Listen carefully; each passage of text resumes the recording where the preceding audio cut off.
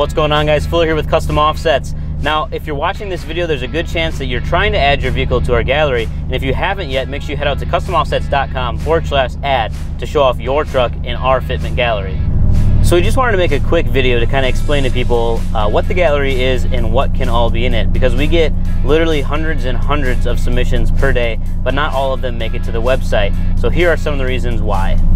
If you don't already know, we developed the gallery so that people who want to find answers to the questions like, what's the largest wheel and tire I can fit on my 6-inch lifted Chevy Silverado, they can go out to the gallery, plug in their year, make, model, what suspension they have, and they can see what everybody else is running. And then they can see all the details right down to if trimming was required or if they're running wheel spacers, the width, the offset, the tire sizes, everything's in there so you can figure out how to find your perfect fitment.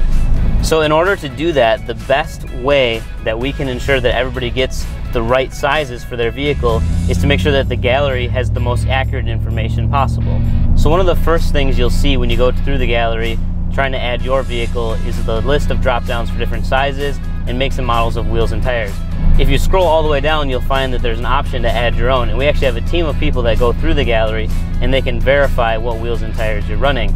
Secondly, it's really important that the sizes you enter into the gallery are the exact sizes of what you're running on your truck, because that's going to help other enthusiasts find the right fitment for them.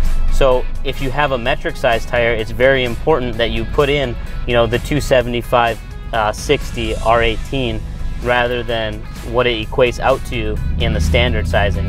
So don't just guess, go ahead and put exactly what the tire says on it.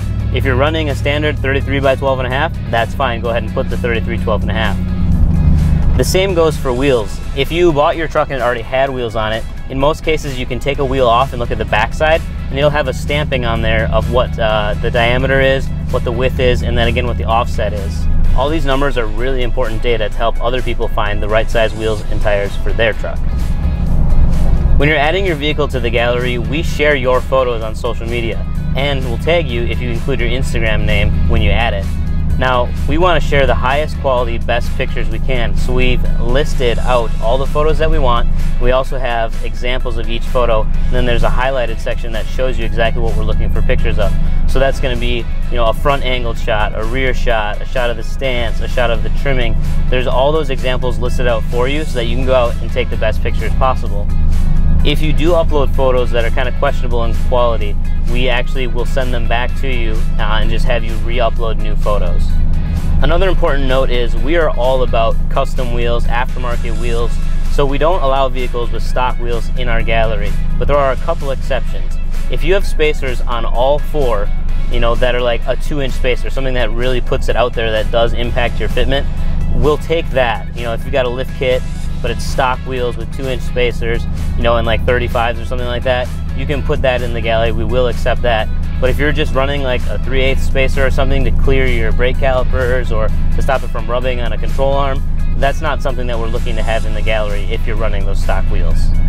Another exception to the OEM rule is if you have like plus size OEM replica wheels. I know a lot of people out there, especially with lower trucks, are running like 26-inch replicas of Denali wheels. That's okay, we'll take those. You can upload any year, make, and model truck, Jeep, or SUV into the gallery. We love them all. If you want to upload a car, we actually have a separate company called Fitment Industries that has the exact same thing for cars if you want to upload your car there, and they will share it on their social media. If you're running a truck that has a combination of a suspension lift and a body lift, it's really important then when selecting the suspension drop down, you choose just the suspension lift size. So for example, if you have a 6-inch rough country, select the 6-inch, and then in the suspension details, you can add the brand as being rough country, and then there'll be another section where you can also type in there that you have like a 2.5-inch body lift to get a total lift of 8.5 inches. For most people, in order to fit the biggest wheel and tire possible, they're going to be doing some trimming on their vehicle. So we ask you, when you're uploading your vehicle, that you be honest about how much trimming it requires. So if you had to do a full NorCal and smash the out of your fenders and cut your bumper, go straight up SEMA beaver on it, you can put that, that's fine. It's gonna help other people know that that setup might not fit if they're not willing to do that amount of trimming. So there's options for minor and major plastic and metal trimming in there. So like I said, just be honest about how much trimming you did, because that's only going to help people out in the future. And the more accurate we can have the gallery, the easier it is for people to find the perfect fitment. So if you're trying to be featured on custom offsets, like I said before, simply go out to customoffsets.com/ad, throw your vehicle in the gallery, we'll check it over, make sure that all the specs are correct, and then we'll get that uploaded to the website as well as to Facebook and Instagram so we can share your ride. If you have any other questions on the gallery, or how to use it, or how to search for vehicles, we have other detailed videos on that too. You can find those links in the description. That's all for now. I'm out of here.